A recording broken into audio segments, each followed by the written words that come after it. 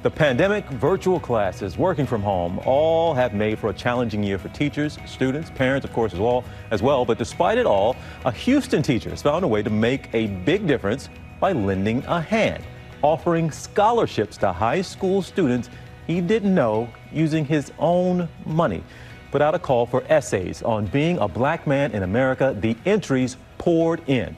So I want to bring in now Frost Elementary 5th grade math teacher Joshua Martin and scholarship recipient Maties Honeycutt. Gentlemen, thank you both for being here. Good to see those big smiles. And I'll start with you, Mr. Martin. Look, I don't know what they're paying teachers in your district, but most people assume that teachers aren't just balling, right? So you had to put up your own money. What made you want to take on this, what truly is an expense, no doubt, to start giving out scholarships? So for myself, honestly, I can say it's making that difference in their lives. I didn't have like the best upbringing, but I didn't have the worst either. But I wanted to be able to make that change and to give those students the opportunity and the financial support that they needed to go to school.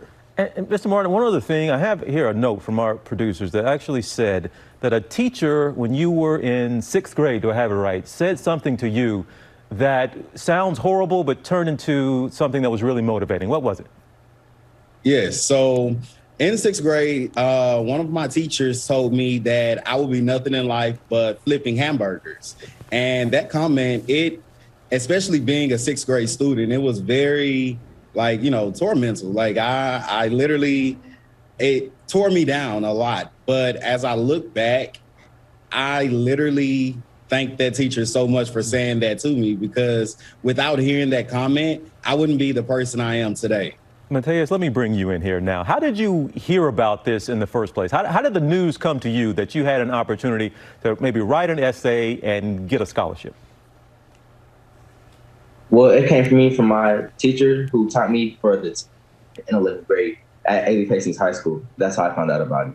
Now, being a black man in America is what the essay was supposed to be about. I guess, where did your mind go in terms of putting your thoughts to paper that clearly stood out because you're a top recipient now of the scholarship? But give me an idea of what yours kind of was about. My thought process going into it, when you start, it starts really sporadic, but once you get into it, you get into the meticulous part of really writing down what you want to say and having it meaningful. I really just wanted to write down things that I'm appreciative about, being black in America, being a black man in America, to be specific. So I'm more from the perspective of things that I could appreciate of being a black man in America, rather than the things that we all know to be common and very true.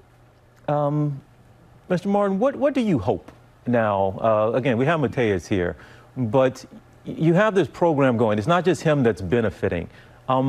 How is this, or how do you hope this is going to help? Cash is one thing, a check is one thing. You also have a banquet to announce the winners, present those scholarships, and have their families, their friends involved. So it's more than just the check. What are you hoping these kids, from the experience and the money, will be able to go on and do?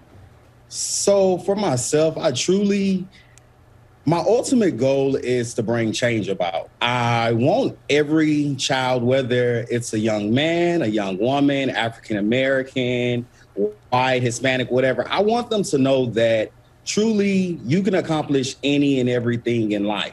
I don't, want them to just see what, they see in the media of the negative, but I want them to know it's a lot of positivity, and that, if they wake up every day and, they have to know that that's a new opportunity to achieve greatness. And for myself, is literally, I want to be that example for, the next generation, showing them that, hey, I am myself a young African-American male. I'm doing good. And, if I can do it, anybody else can as well. You mentioned some positivity. So let's end on that positive note, Maties, and you tell us what's next for you. What's next for me is it's kind of ironic because he's a teacher, but my next step is I'm getting a bachelor's in English, so I can therefore be an English teacher.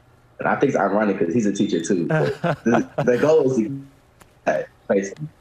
Well, one teacher helping another young man become a teacher, we certainly love it around here. Mr. Martin, thank you. And Maties, we're expecting good things from you, man. We hope to see you both down the road, all right? Thanks for being here. Thank you. Well, hey there, GMA fans. Robin Roberts here. Thanks for checking out our YouTube channel. Lots of great stuff here. So go on, click the subscribe button right over here to get more of awesome videos and content from GMA every day, anytime. We thank you for watching, and we'll see you in the morning on GMA.